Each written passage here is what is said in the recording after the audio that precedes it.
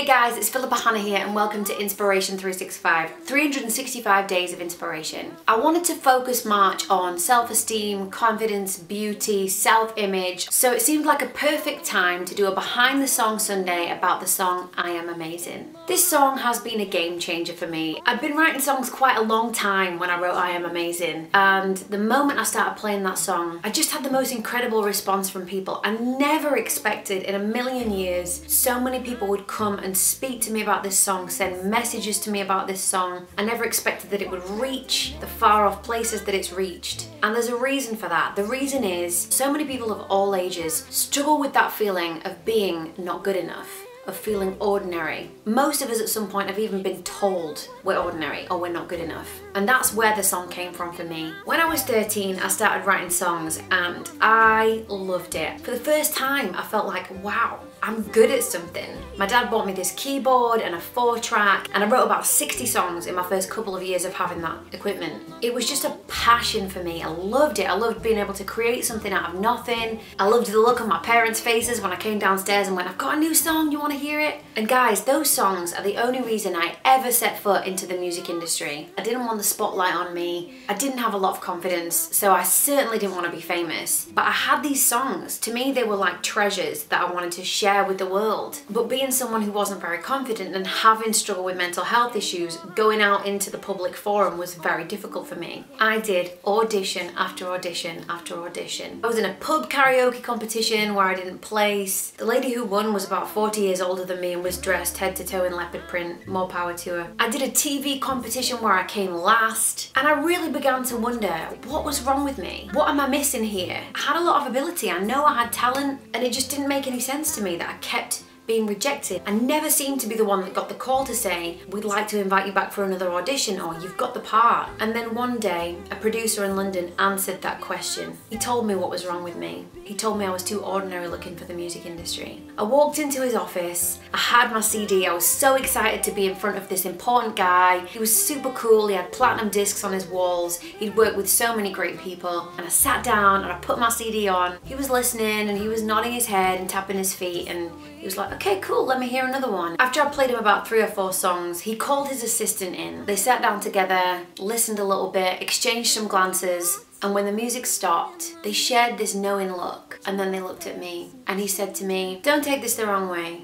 I like your music, I think you've got something here, but you're just a little ordinary looking for the music industry. And my heart just sank like a stone. I felt completely deflated. I felt ashamed. I looked down at my jeans and my t-shirt that I'd travelled all the way down to London in on the coach and just thought, wow, maybe I should have made more of an effort. And then he got out some pictures of some of the other artists that he was working with. And guys, they were supermodels. All of them were really skinny, tall, perfect skin, amazing teeth, incredible style. And I looked at those pictures and I looked down at myself and I thought, yeah, he's right.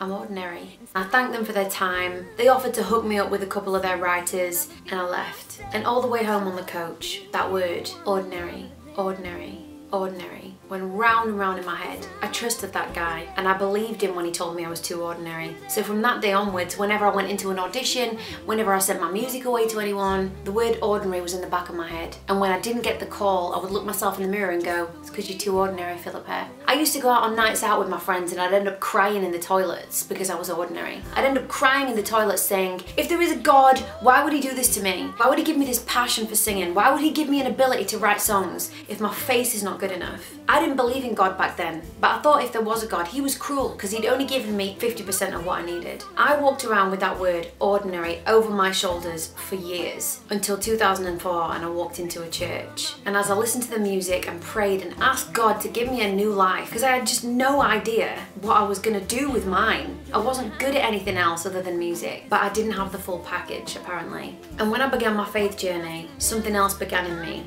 I felt like it was this makeover. this inward, spiritual, mental makeover where I began to look in the mirror and see a whole person, the whole package, because I believe that's what I am. Someone with everything they need for their destiny. No, I might not have the best face in the world. I might not have the best body. I might not even have the best songs or the best voice. But I believe I was created with everything I could ever need for the life I'm gonna lead. And I'm determined to make a difference in this world with what God has given me. And I'm not going to stare in the mirror anymore and say, ordinary. I'm going to learn to say, I am amazing. I am amazing. And you're amazing too. Some of you guys might have been bullied. You might have been told you're ugly. You might have been told you're worthless. Some of you guys have been made fun of because of your race or your background or your sexuality or the colour of your skin. I just want to tell you, you're amazing. Close out the noise of all that negativity and darkness. So say it with me, guys. I am amazing. And if I have one prayer from this entire 365 series, it's that you would walk away believing those words. Thank you so much for joining me today on Inspiration 365. If you enjoyed this video, don't forget to hit like and subscribe and share with your friends. I'm going out on tour in April, so if you want to hear my music live, please go to the link in the description for tickets and other details. So until tomorrow, please tell that person in the mirror they're amazing. Over and out.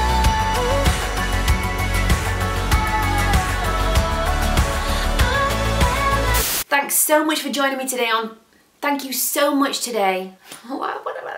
My hair is pretty hopeless. It is what it is. And I look really shiny.